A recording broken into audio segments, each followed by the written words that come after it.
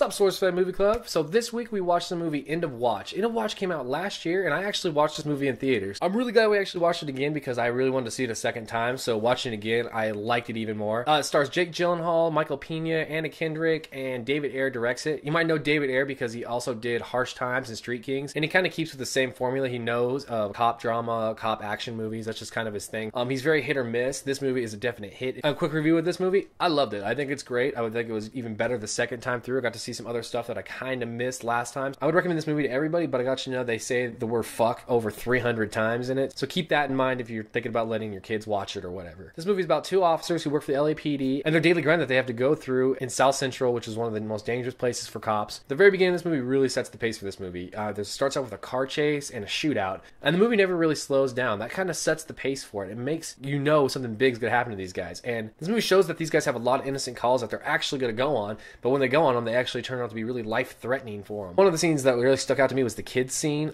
That was really sad and really hard to watch, but I actually thought it was going to end worse than it did, so take that for what you will. So the bad guy in this is kind of this guy named Big Evil. You see him throughout the movie here and there. This guy, Big Evil, if you really take a look at it, he looks like Tom Hardy's character from Bronson. If you haven't seen Bronson, I suggest you watch it. He kind of even acts like him. He's just like very crazy in the head. Now the two cops, Michael Peña and Jake Gyllenhaal, have very good chemistry with each other. They play off each other very well.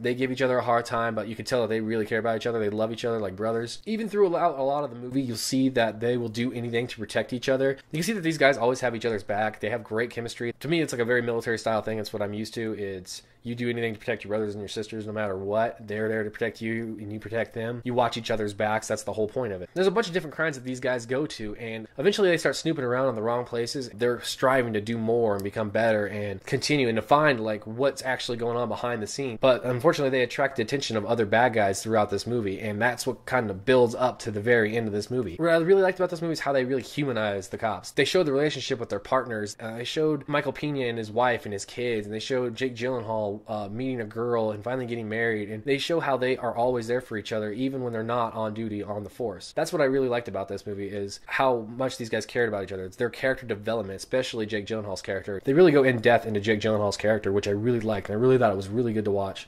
You know, while this movie's filmed like a documentary, you can imagine that there's like a lot of the camera shake in it, but that didn't bug me in this movie. I didn't think it was too terrible. There were a couple scenes where I was like, how are they getting this shot? But I didn't realize it till the second time around. I was like, well, how do they get that shot when the cameras are on them and there's no camera around them? But it didn't matter. The first time I watched it, though, I was totally into the movie, and I didn't even realize it. So this movie's well worth the watch. Great characters, great story. They try to end the movie on a happy note, even though bad stuff happens throughout the movie. But there's a pretty good underlying comedy in the very end of it, and I'm really glad that they had that because it was really funny, and I was almost like, did Michael Peña make that up when he was talking about it? Because it was really funny. But that's my review. I hope you guys liked it.